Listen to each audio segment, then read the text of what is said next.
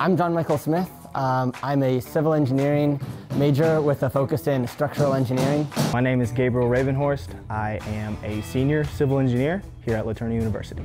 The project that we're working on is a timber strong project for ASCE, which stands for the American Society of Civil Engineers. It is a competition to see who can build the best shed. Basically, the main goal of our project is to be able to learn how to produce structural design on a wooden project, as well as being able to learn how to model it in like Revit or within another like modeling software, and then also learn how to actually like perform the construction of it according to like the specifications, within tolerances and things like that. Some of the parameters are like you can only use 2x4s, you need to use this sort of nail spacing between your like plywood to your 2x4. So there's a lot of different requirements that go into the project build itself, and so we meet those.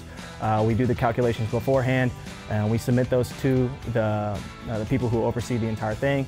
They approve it, and then we're going through the prefabrication process where we build sort of our stud walls, so that when we get there, we're not trying to like build it all from scratch on day one, basically. We're basically at the point like where we know what we're doing, we know what we did wrong already, and in the future we'll be able to figure out how to do better and build off of it. We had the option of either doing this and taking it to competition, or just going through like some normal like lab routines. And so we all wanted to do this because we like to build stuff and do stuff.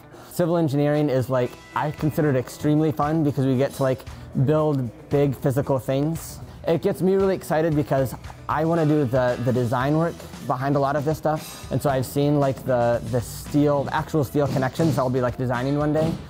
And so I'm really excited to be able to actually go out and see like a steel frame and actually be able to see what I'm doing and being able to like get into that. The biggest thing that I've sort of enjoyed about my classes here, specifically speaking our wood design class, is how practical our labs are. We don't necessarily just stick with the theoretical, just like pen on paper or ideas on a sheet. We are actually seeing them come to life, but not only seeing it come to life, we're actually building it. I know some of the schools don't necessarily let you touch some equipment until your senior year. I had access to it when I was a freshman, so it's been fun. It's been real fun. I think a lot of it is just like the satisfaction of looking at something you've built before and then being able to see the role that you played in it. And so it's very, very rewarding at the end.